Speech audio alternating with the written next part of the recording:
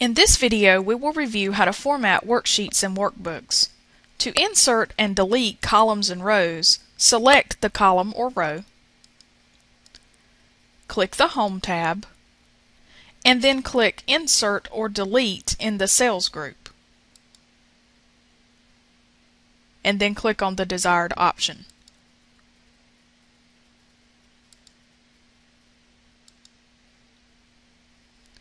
This also works for columns. You can also right-click a column and then click on Insert, or you can right-click on the column and click Delete. To change worksheet tab color, select the tab, click on the Home tab, and then click the Format button in the Cells group. Move down to Tab Color and select the desired color. You can also accomplish this by right-clicking on the tab and clicking Tab Color on the shortcut menu. To adjust row height and column width, select the row or column, click the Home tab, and then click on Format in the Cells group. Click the desired option, enter the row height or column width, and click OK.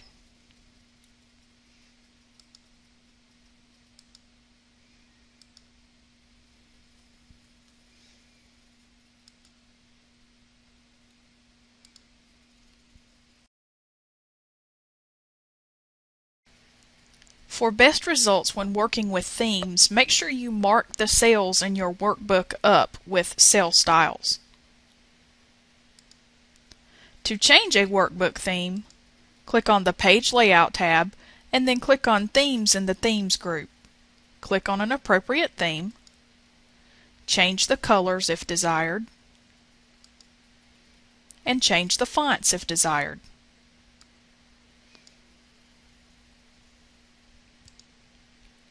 To modify page setup, click on the Page Layout tab, review the options in the Page Setup group. For example, you have custom margins such as normal, wide, and narrow.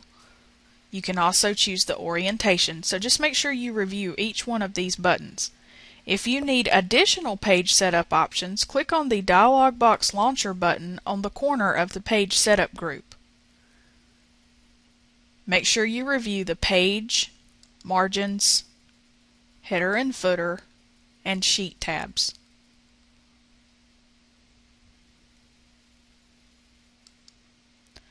To insert headers and footers, click on the Insert tab,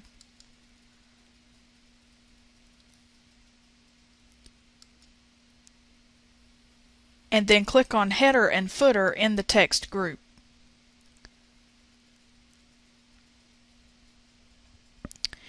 Here you can see the different portions of the header. If you click Go to Footer, it moves you to the footer for the worksheet. And notice that you have all of these different tools on the Design tab so that you can customize the header or footer. In this example, for the left portion of the footer, we will insert the current date. In the middle, we will put in the file name. And on the right side, we will put in page numbers.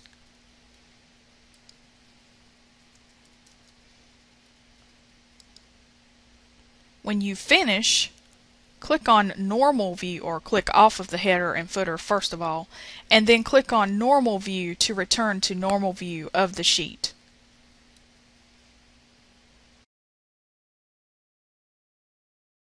To insert a watermark, click on the Insert tab, and then click on Header and Footer in the text group. Choose the location for the watermark, such as the center portion of the header. Click on Picture, find the picture,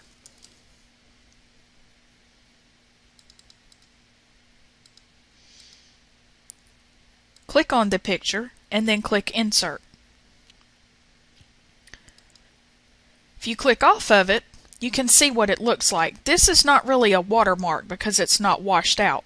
So if you click back in the header, click on Format Picture, click the Picture tab, and then change the color to Washout. You can also change the size if desired, and then click OK. Click out of the header and return to normal view. To set data validation, select the cells,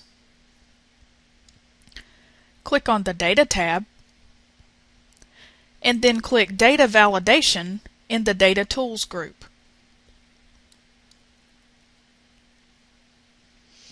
You have to set your validation criteria. For this example, we will allow whole numbers between 1 and 5. Make sure you put in an input message.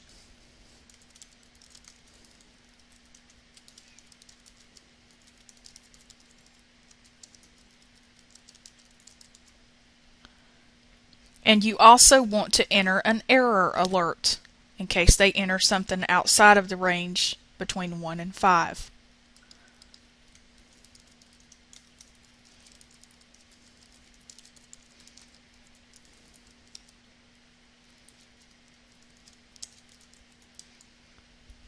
And then click OK. When the user clicks on the cell, they will see your input message. If you enter a correct number, it will accept it. If you do not, they will see the stop error. Always test data validation extensively before you release it to the user. And this concludes the review for formatting worksheets and workbooks.